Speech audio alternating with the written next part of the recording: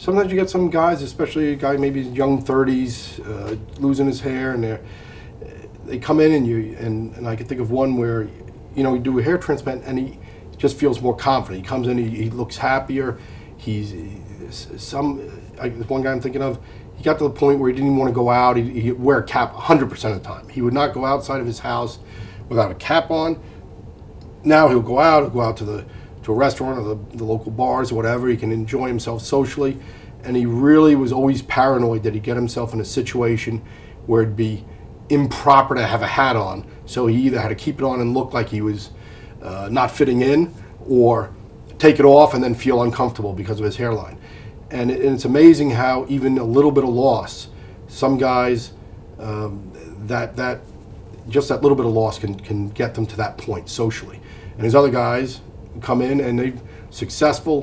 One guy I'm thinking of, multi-millions, runs multiple businesses, very successful. So this stuff where they tell you, oh, you're insecure if you need hair. That's baloney.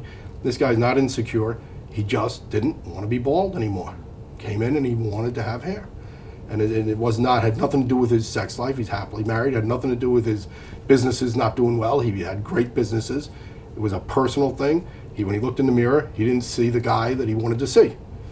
So now he does, and he's happy. And he calls up, he says hello, and you know, it's nice to have people that when you change that, it can make a little change, but it just changes the way they react to other people, the way they feel in groups or at society meetings or whatever it is that they do. And done a priest, I mean, you know, done a priest, what does he need hair for?